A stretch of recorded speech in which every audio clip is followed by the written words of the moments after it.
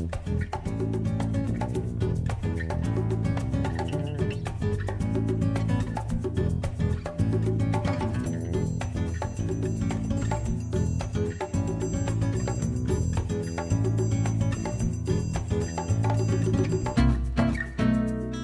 Newsletter TV, the Quilters community, is brought to you by Husqvarna Viking, keeping the world sewing for over 140 years.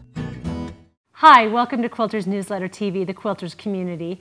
I'm Mary Kate Karr-Petras, and I'm back again with Karen Charles, who is an event specialist with Husqvarna Viking.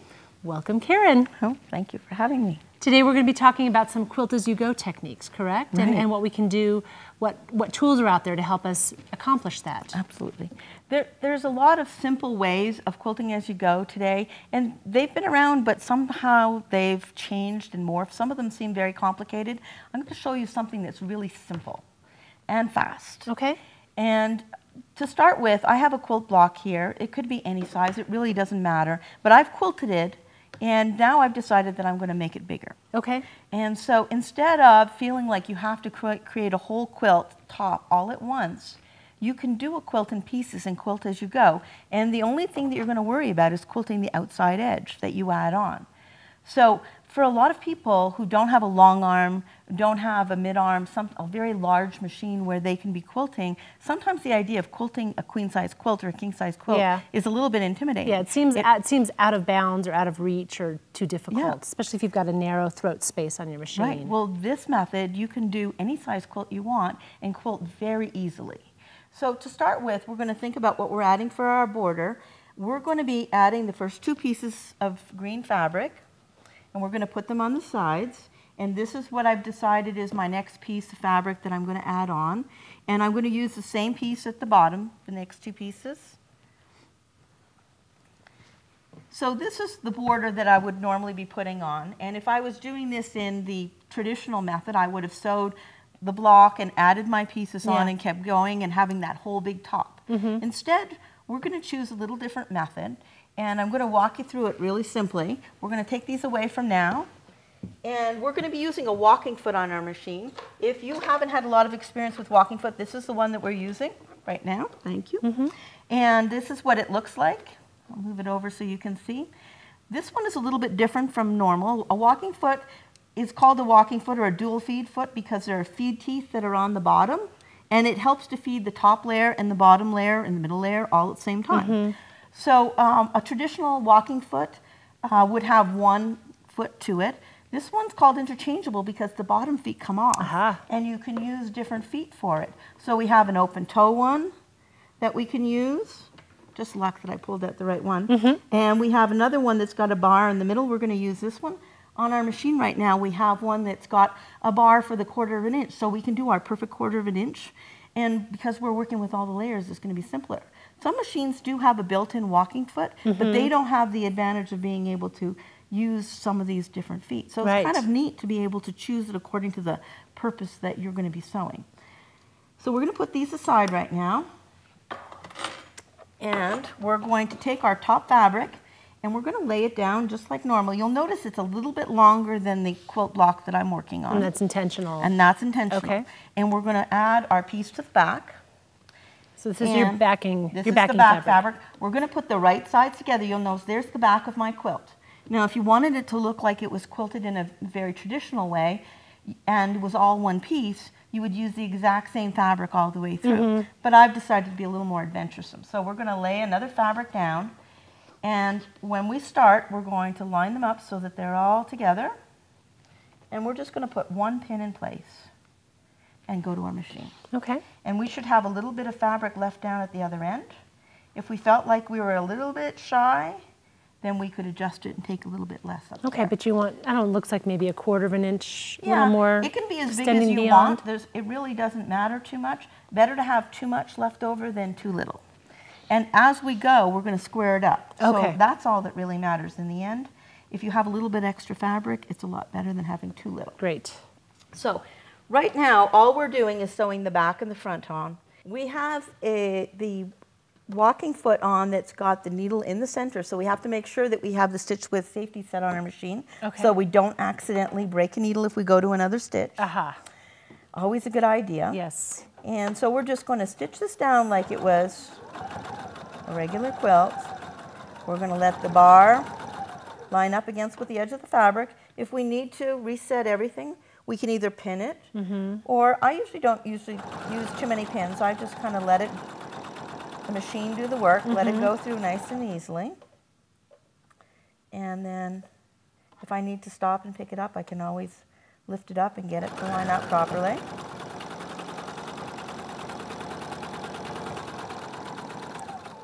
And we're almost there at the end. I also usually leave a stitch length. I like a stitch length of 2.0 because it's nice and firm. It's not going to come out. And now we're going to take this off, and you can look at what we have. We have the back fabric, and we have the front fabric. We just don't have the batting. Right. So that's the next step. We're going to take and I don't cut anything until we've got this part done. We're going to take the foot that's off, because that is just for doing our piecing. And we're going to put on one that looks a little bit different. It's got a bar in the middle. Let's turn that on the side so maybe people can see it, or over. See the bar in the middle? So it's going to allow us to lay our batting on one side, and it's going to come down the middle to keep it from weaving back and forth. This is a big weakness of a lot of the ways that you would attach something like this. If you just use an open toe foot, you tend to weave on and off of it, and it doesn't give you that regular, consistent seam, just like you would when you were getting your other seam to the first part of it. So we're going to come over, and we're just going to snip that one right into place. There we go. Have our thread underneath, and we're going to change our stitch. We're going to go from a straight stitch to a bridging stitch. And the way it's going to work is it's going to come straight down and then over and take a bite into this one, and then come down again and take a bite over into the batting. So you're going to have a very light, strong stitch, but it is going to be so flat that you'll never know there was a seam there. It's also the same type of stitch. If you've ever had batting that wasn't big enough, and you felt like, oh, if only I could just add a piece onto this, this is the perfect technique for adding batting, because it's so flat that you don't see anything. So we're going to lay it in the same way. Now this time we've got a bar in the middle, so we're going to line up this fabric on the left, and we're going to line up the batting on the right. And if it's not exactly where you want, you can just kind of lift up your fabric and move it along. Remember, the bar is going to keep the fabric on one side or the other. And so when we start, I'm going to start at the very beginning back here.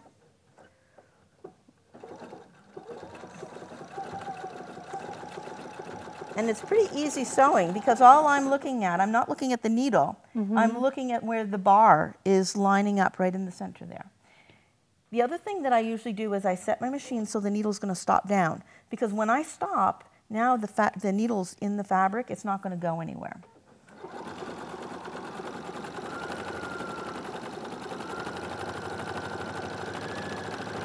I'm just going to sew to the end. And you can see I'm not having any effort to guide it into place. Both pieces are just lining up against the metal. But when I'm done, there won't be any gap.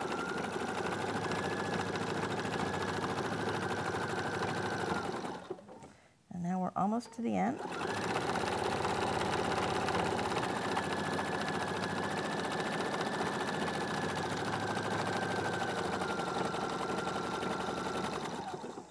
And we're done. Lift our foot up. We could have used the automatic cutter.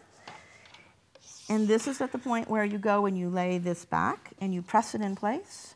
You do the same thing for this side. There's our back. And you're going to notice that the batting is a little bit bigger. I like to do that. I cut the batting and my fabric the same size. Then I press it, get it so it's nice and flat, and that's when I square it up. So I have my ruler and my rotary cutter.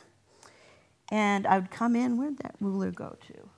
Your ruler? Thank you. We only have a small little one. And then I'm going to come up. I'm going to use the straight lines in my ruler, and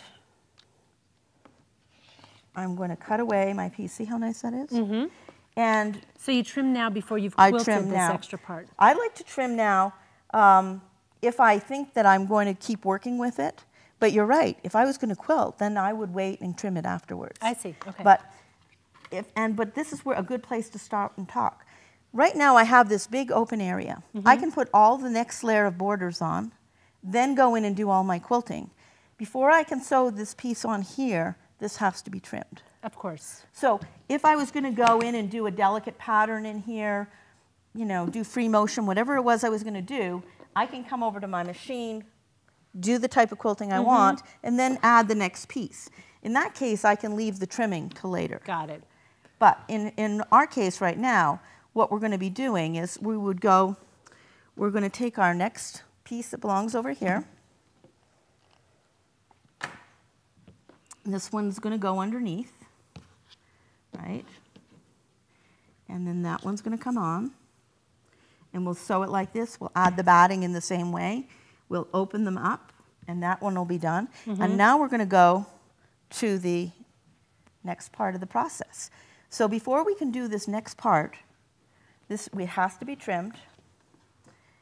And then we're going to add this down here in exactly the same way. And we'll have a piece up here. Now let's look what's happening at the back. If this is our back, and we've got our piece here, we might use the same fabric on this side, but maybe we want to change it up. We could have it so that it has the exact same color blue on the back here. Or if we wanted to be adventuresome, we could use a different fabric and it would be a courtyard steps, and we could keep building that way and create a completely different quilt block. Have a two-sided quilt. It would be double-sided. That's great. And so as you make choices about your fabrics, you can change the way the whole quilt's going to turn out. We could go from it being just a simple one-sided quilt to having it being double-sided. Beautiful. These pieces can be as big as you want to, but when it comes down to the process, the only thing that matters is you're going to quilt this outside piece, then you're going to go add more, and it just keeps building until you get it as big as you want to. So let's talk about a type of quilt that might work well for this. This is a quilt that I did, and when you look at the way that it's built, we have our center square. These triangles could be added in the same way. I would make them a little bit bigger, maybe a 1/4 inch, 1/2 inch bigger. I would lay the purple fabric here and the back fabric. I would lay it the same way, sew them in place, add the batting, then flip it, press it, and keep building on it. Afterwards, this border can be added, and then if you keep looking, you can see how these simple pieces could go. I could, if I wanted to, sew this border to this one, add them both at the same time, but I'm only quilting what's on that outside edge. So, the Sapphire 960Q has 10 inches between the needle and the side of the tower of the machine. A lot of machines have less room than that. So depending upon how much room you have, it makes things a little harder to work with. And let's take a look really quick. For instance, in here, in this embroidered border, you have some very small, like meander. It's funny because this fabric had a little pattern to it. So I'm not very good at the very high, you know, designs that are really created and they've got a lot of feathers with them. That's not my specialty. You'll notice that most of my quilting that I do, I tend to try and make it blend into the quilt because I want the fabrics to speak. And so this had a little, you know, design in it. So all I did was follow that design. And I also came around the embroidery, so I stayed really close to it. But it would be hard to really, sometimes to maneuver the quilt with that much weight hanging off the other side. Absolutely. So this is a really great technique in order to get that kind of control that sometimes is lacking when we're sitting down to machine quilt at a domestic machine. And it stops sometimes the thought of doing a large quilt. People really feel intimidated and they've got to send it out. The way I look at it is I'd like to be able to go from the very beginning to the very end of a process. If I'm going to be saying that this is my quilt, I want to feel it's my quilt from the beginning to the end. Well, it's beautiful. Thank you so much for showing us these techniques. We hope that this gave you something to work with in your next quilt. We look forward to seeing you next time. Thanks. Bye-bye. Quilters Newsletter TV, the Quilters community, is brought to you by Husqvarna Viking, keeping the world sewing for over 140 years.